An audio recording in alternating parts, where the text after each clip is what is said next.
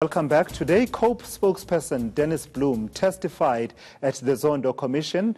He says former Minister Ngconde Balfour turned a blind eye to graft allegations at the Correctional Services Department. He says this soured Balfour's relationship with Parliament's Correctional Services Portfolio Committee. ENCA's Erin Bates has been tracking that story and joins me now. So, Erin, once again, names continue to be dropped. We keep hearing about new names. We're hearing now the name Winnie Ngwenya, an ANC MP, and that colloquial term that refers to money, inyugu. Yeah. What was happening? What was Dennis Bloem talking about? Well, I mean, the allegation is really, really damning. He says that she came into his office in the parliamentary precinct. She issued a message which seemed to be from Bosasa seniors inviting Dennis Bloem to meet with them, and he refused.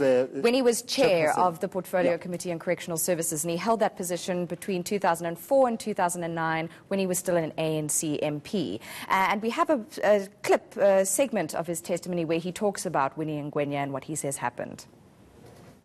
One of my committee members, Ms. Winnie Ngwenya, came to my office and she's saying that she wants to discuss something with me. I asked, what is it all about?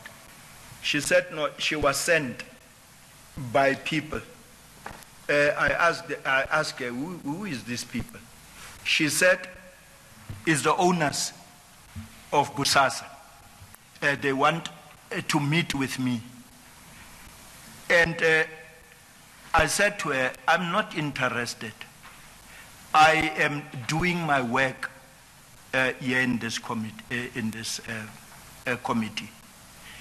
And must I continue? Yes, please, go on. Yeah.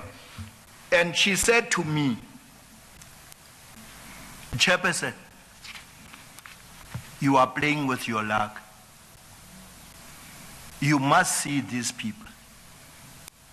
I said, no, I am not going to see this. I am not interested in meeting these people. Then she said to me, Chairperson, Kenyoko. I said, Comrade Winnie, I'm not interested. She's saying, this is money, Chair. I said, I'm not going to meet with them. And that was the end. Then she went out of the office. I never met with those people. But Comrade Winnie Ngwenya, they were sending Winnie to me so that we must have a meeting with them. I refused.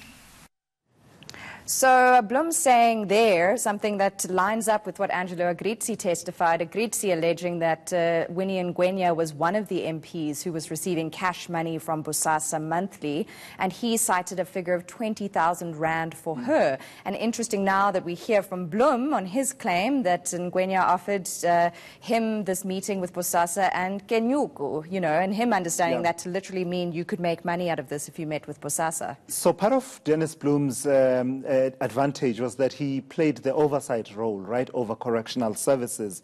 And this included, of course, looking over such contracts as the catering contract that they had with correctional services. It seems a lot was going on in the kitchen, including cooking up schemes that he describes as money laundering. Yes, lots of cooks in that kitchen making a pretty penny out of their contracts with correctional services. He spoke about that TV contract, which was worth about 224 million rand, I think it was, to install these TVs at different correctional services facilities. And then on the catering contract, he was absolutely direct on what he thinks was going on.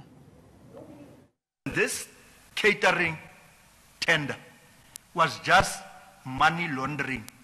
A money laundering scheme. The Bosasa have said they are going to take over the kitchens and do the cooking and prepare food. It was a blue lie.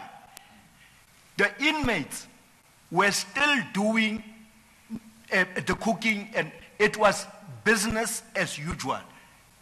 Chairperson, I am talking out of experience. I visited these prisons. The inmates were still cooking. Zondo had one office in the middle of the kitchen.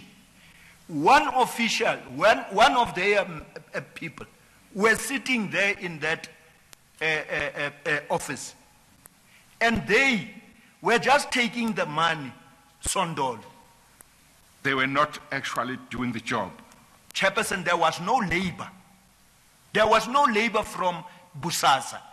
It was the inmates that have cooked, that have prepared food, that have dished out for the inmates.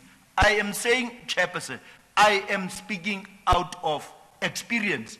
I visited physically the prisons in the country. And how's this for a blast from the past? Ngconde Balfour is a name that has not been mentioned in South African, I guess, in the public discourse for quite a number of years, but his name came up today. Yes, and what Bloem said is that Balfour was really difficult at times with the Portfolio Committee on Correctional Services, and that there was a breakdown in the relationship. So as much as he says he and many ANC peers in that committee were seeking oversight and trying to execute their authority, they were sort of barricaded time and again by the likes of Ngconde Balfour, and he argued that Balfour was protecting Patrick Gillingham and Linda MT when they interrogated him on what was going on Correctional Services. So let's just have a look at what he had to say on that. We as a committee raised many objections and many concerns to the then minister. I'm talking about when I was the chairperson. Yes, yes. The minister was Ngconde Balfour.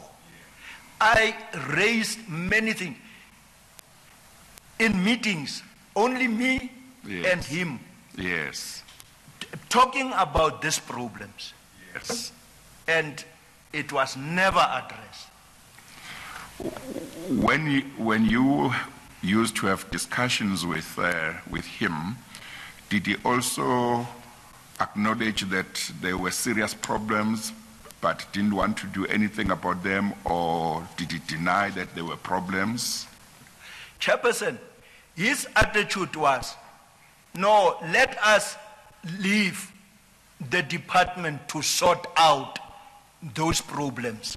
Let us not interfere in the operations of the Department of Correctional Services. That was his attitude. Even when the concerns include corruption? Chairperson, even that, he will come to the committee with Linda MT. We will raise it. I'm saying, Chair, we are having minutes, recordings of our meetings. Yes. It's not a thing that I am just raising it. Yes. It's there. Yes. We have raised it many times. Yes, yes. Nothing, Chair. Nothing. So a common question, Aaron, as a parting shot, that many of the witnesses at the commission face is, why now? Why are you speaking up? What is your motive? And in the case of Dennis Bloem, there appears to be a story behind that. Yes, there at the end of his testimony today, he spoke about his history and the history of many people who sacrificed so much for this country. And he really called on others, and so did Zondo, in fact, who have insight from within Parliament on what went so horribly wrong, that we have evidence, as we have had the last 3 weeks, on Bosasa and its collusion on the allegations with members of government and at the cost of ordinary citizens. And alarmingly, Bloem also gave insight and detail into death threats against him, a phone call from an anonymous person where they said, we're following you and we're going to come after you. And he said, having dealt with security police, which is something, we also heard from Barbara Hogan and even Fakey Mentor, he said to them, I'm ready, come for me. And he said, that is not the country that people fought and died for. It is not the constitution that was built out of the crucible of the pain of the past, and he has all his hopes in Zondo and his team to try and make right what has gone so horribly wrong. And not related to the threats, you did get a tweet, a very interesting tweet. Well, what was interesting was this morning when I issued some social media comment on the fact that hearings were beginning, Fikile Mbalula, who's the head of elections for the ANC, responded on the announcement about Dennis Bloem saying a suicide bomber. And apparently this is a term that's sometimes used for people who've left the ANC and are kind of in the basket of ANC MPs. But based on his testimony, some really, really serious allegations against the party and its peers. Erin Bates, thank you so much for coming through. Erin has been watching the State Capture Commission of Inquiry, and she will continue to do so for ENCA.